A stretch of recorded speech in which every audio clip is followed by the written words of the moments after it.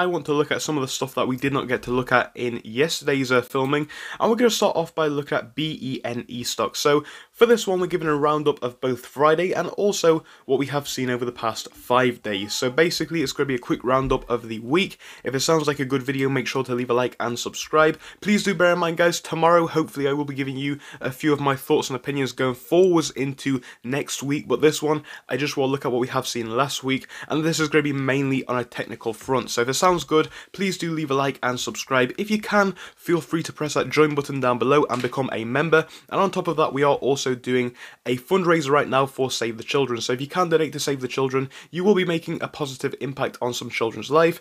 And of course, the final thing for me to remember is, of course, this is not financial advice, and I am not a financial advisor. Do your own research, and please be aware that this is a very, very risky stock. But now that I have mentioned that, we're going to jump into it and look at the price section that we've noticed in the past week. So we're going to start off on the simple chart as always. We're going to do this on the 1 day first. You'll see one thing is clear. Friday was a red day, down by 25 cents and about 2.32%, but really on the chart it was not too bad.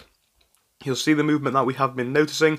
It was quite flat for the majority of the day. We had a bit of a push up from about 1 o'clock, I would say, going forwards into about 2 o'clock, and from there we started to consolidate for a little bit, but it didn't last, and we did drop towards the end of day. So that is the 1 day trend. Like I said, only down by 25 cents. It is 2%, but it's really not as bad in my opinion, especially when we go into look at the after hours, and you'll see we made almost all of that back, going up by a further 2.19%. So really, the drop wasn't as big as it looks, especially accounting in those after hours. But one thing that we are seeing on the 5 day is a continuous decline in share price. Now, we did have a little bump up here on Wednesday, but this doesn't really mean too much in the grand scheme of things, because bear in mind, from the highs on Monday, this stock was over $16. Right now, we're coming back down to the $10 mark. Now, there are some positives to this in my opinion, but of course, there are also some negatives, and this is where this stock gets divisive for a lot of people, because you guys will know for the most part, this is a special acquisition company stock, also known as a SPAC. And with it being a SPAC stock, from a fundamental standpoint, we do need to have that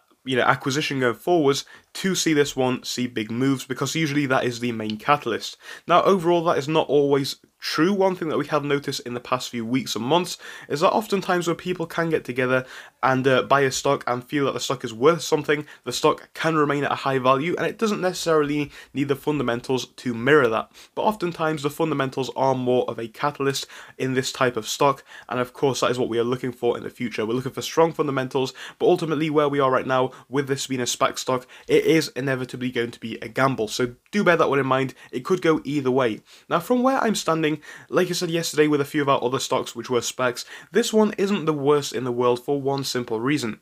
When we look at this stock, it's a SPAC like I mentioned, and SPACs oftentimes do remain stable in the $10 range, usually from about the 9.50s all the way up to the 10.50s, and that is true over here with this stock. So look at it over the past month, or even over the past 6 months, you will see $10 here, come down to $9.98 here, up to about $10.03. Basically, it's been quite stable in the $10 range for quite some time, and that is often true with SPAC stocks. They often do return to the $10 mark.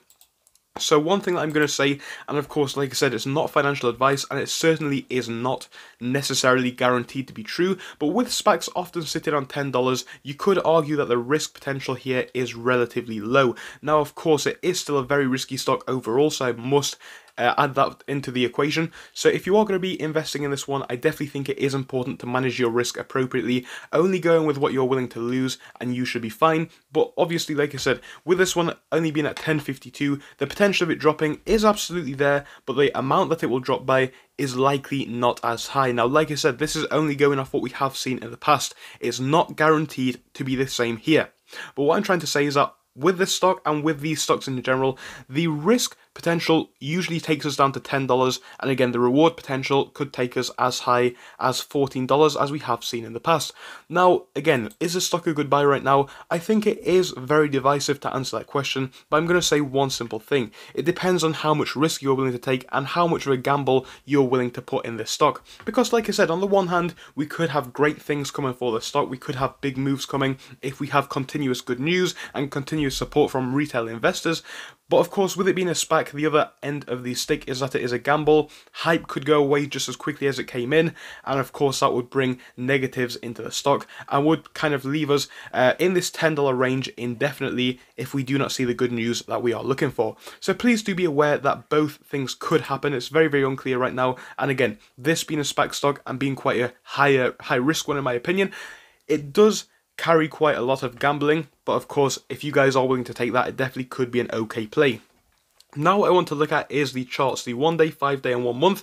On the 1 day we're sat on a moving average of 1052. It's above where we are right now because of the sell-off that we had towards the very end. Our RSI figure is on 45, which is really good. Bear in mind 50 is neutral, so 45 is where we want to be. The trend on the MACD is now becoming bearish because of this drop. Not too significant because it is only the 1 day data. The 5 day data for this over here, you will see the moving average is almost true to where we are right now, only 1 or 2 cents above, and again that is because we have had quite a flat week for the majority of it. We've had that time to consolidate, which is fantastic, and the moving average has had time to catch up. Now because of the drop towards the end of Friday, the RSI figure is a little bit low on 40, but it's only 10 points away from neutral and 20 points away from being oversold, so it is still more in a territory where we would be happy with it, and the trend on the MACD is now dropping bearish as time does go on. Now the past month data for this one, like I said, we are dropping over the past week or so because we have had this massive rise up to $17, coming back down to where we started off now in the $10 range. So again, it is very unclear where this one is going, and it is going to require quite a lot of volume going forwards into the next week to see this one see another rise, because bear in mind Friday's volume over here was at 2.66 million. This is compared to the prior day at 3.22, and the highs over here we saw volume at 61 million. So volume is significantly down over the week. We want volume to come up a little bit. It doesn't really need to be too high. Bear in mind we had a red day back here, if it will let me highlight it. So this was a red day on our screen right now. That was 7.2 million volume, and the prior day we only had 6.51, but we did have a green day. So ultimately a bit more volume would be a nice thing to see, and it would show me that there is still quite a lot of interest in the stock and people are still trading the stock, which would be a very good thing. Now overall for our indicators, we're having the MACD, which is actually becoming bearish as time goes on. We're having about 4 red candles right now, and they are becoming more significant as time goes on. They're becoming steeper and steeper steps down, and that is very clear on Friday, and these lines are coming close to crossing over. Now bear in mind when the lines cross over here, it is an indication of a bearish trend forming, and again the MACD is kind of looking to cross over right now, which would be a more bearish sign. The trend on the RSI you will see is on 51, which really is reasonable. We were at 100 for a while back here, but now we're coming back down to more normal levels, and I am happy to see this one kind of stabilize out. So on the 1 month we are seeing that the RSI is coming down to where we want it to be.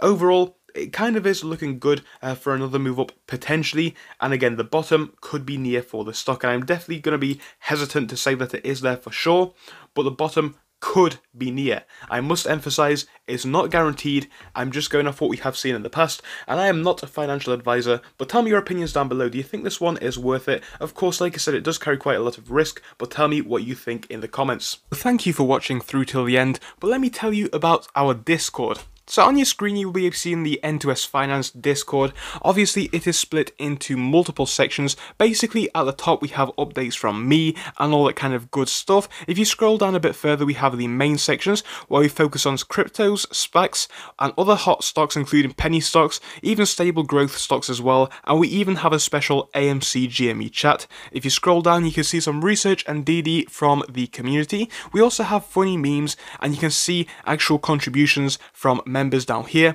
and again if you do join us it is completely free, link is down below, but if you do want to become a Patreon you will actually get a pink sticker which will be displayed on your name, so your name will come up in pink as mine comes up in red down here, and that will show that you are a Patreon. But other than that guys, you can join completely for free down below. You do not have to pay anything if you do not want to.